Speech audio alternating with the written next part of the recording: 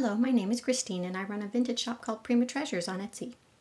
This week I was working on these toasters and doing the research, and they actually turned out to be kind of interesting, so I thought this might be a good topic for us to put into a video.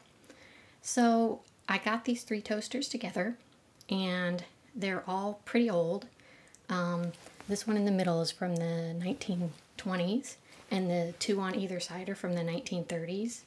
So they're very early electric toasters, and you can see they all have cords on them. Well, okay, I guess you can't see that, but anyway, the two over here on the left are called flip-flop or flopper toasters, and the reason for that is because they have these doors on the side that you put the toast in, or you put the bread in, and then you flip it up like this, and it heats up down the middle, and then when you want the toast, you pop open the door, and from what I read, the toast would actually slide out onto your plate.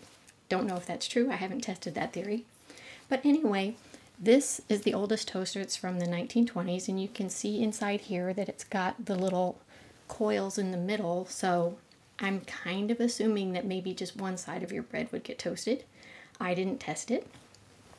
But anyway, so that one is from the 20s, as I said, and I don't think it was a maker I had ever heard of.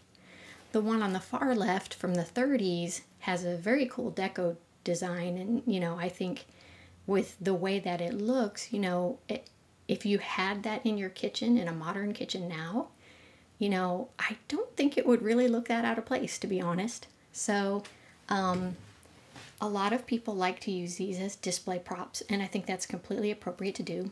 But the thing that I thought was really amazing when I was cleaning and testing these toasters is that every single one of them, when I plugged it in, actually got hot and turned on. So basically, you're talking about, in the case of these two on the sides, 90-year-old appliances. The one in the middle is basically 100 years old, and every single one of them still works, which to me is kind of mind-boggling, really.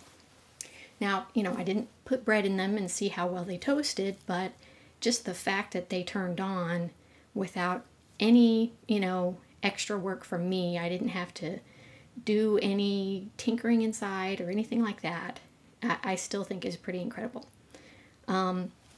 So anyway, this one over here is also a flip-flop type, and you can see it has a little bit different configuration inside. But as I said, they all still work, and I still can't get over that, which, I realize is maybe not everybody would get into that, but I think it's pretty cool.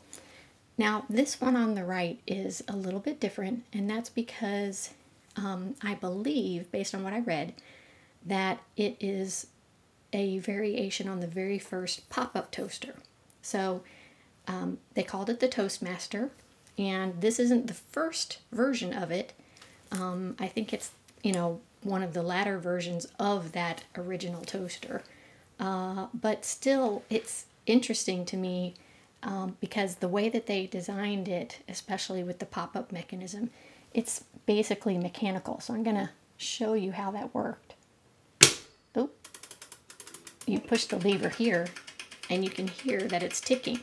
Now, this toaster is not plugged in, but the ticking mechanism, and I guess you would call it the pop-up mechanism, is clearly mechanical in nature. It's not reliant upon the electricity to do the timed aspect of the toast.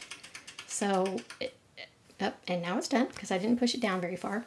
But, it's got a little knob on the side that lets you set how dark or how light you want it. And the only thing I did to these three toasters was basically clean them up a little bit, and, because they're very shiny, I wiped them down and tried to brush some of the gunk off of the bottom of the middle one. But for the most part, I didn't really do any heavy lifting with them. So, any one of these would make a very unusual and interesting prop for your kitchen, and you'd have a good story to tell. But as I said, if you really wanted to be adventurous and show off, you could absolutely plug them in and show people that they still function, which I think is great. Now, obviously, if you wanted to use it for toast, you probably would have to do some rehab. They would all need probably good cleaning inside. When we plugged them in, especially the oldest one, did not have a pleasant smell, so clearly the coils would need to be wiped down and all of that sort of thing so that it's nice and clean in there.